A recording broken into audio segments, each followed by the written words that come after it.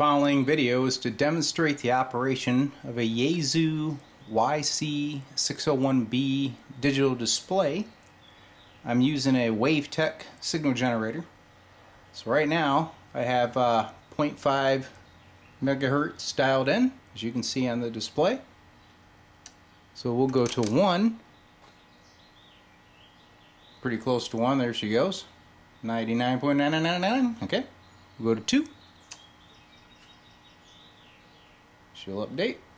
There's our 2 megahertz. 3 megahertz.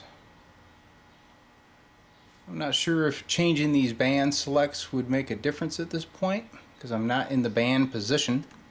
But we can put it down to 300 kcs and see if we get something here. There's a 15 meg band. There's a 20 meg band.